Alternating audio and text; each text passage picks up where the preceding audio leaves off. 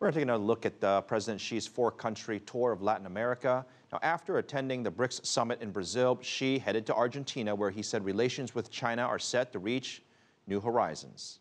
And after stopping in oil-rich Venezuela, he'll finish up his trip in Cuba.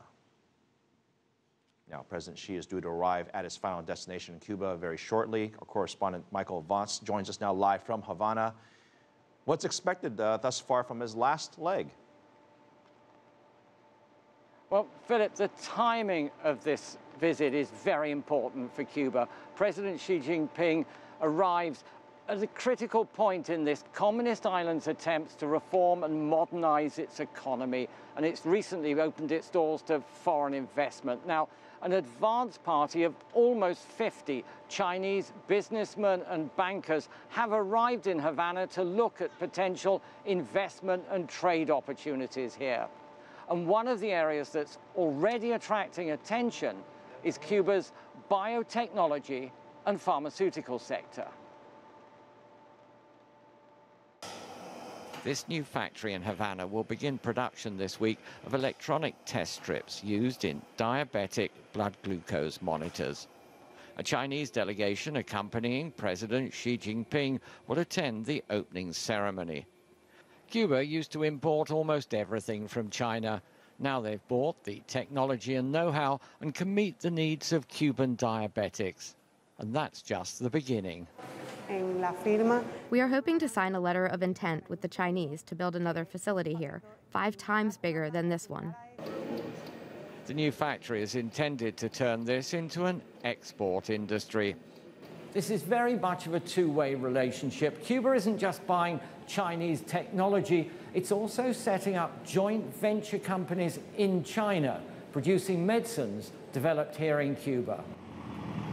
The Cuban government has invested heavily in developing a world-class biotechnology and pharmaceutical sector. It developed groundbreaking vaccines for meningitis and hepatitis B. More recent breakthroughs include a number of anti-cancer drugs. These include a treatment for head and neck tumors, one of the most prevalent types of cancer in China.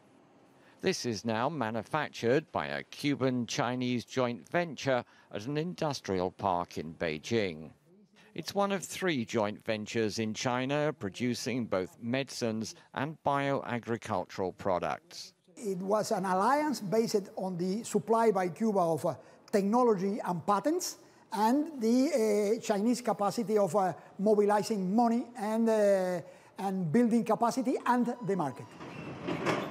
Now Cuba is looking for Chinese companies to invest in pharmaceutical facilities in the tax-free special development zone at Mariel. Biosensors for diabetics may be the first new investment in Mariel, but negotiations are also underway with a number of major Chinese drug companies to build export hubs in Cuba. Current trade between the two countries currently stands at about $2 billion, a mere drop in the ocean compared to the $260 billion in bilateral trade across Latin America, but it is growing at about 8%.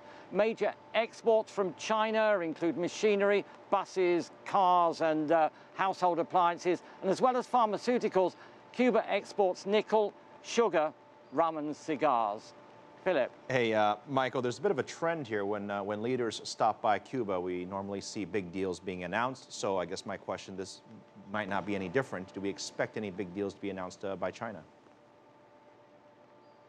I think one of them is we're all waiting to see if anyone's really going to invest in this new special development zone at Mariel. I think the other one to look out for is railways. It's been a big topic on President Xi's trip. He's talked about financing a railroad from Brazil to Peru and another railroad in Argentina. And I know that amongst the Chinese businessmen who are currently here are some very senior executives from Chinese railroad companies.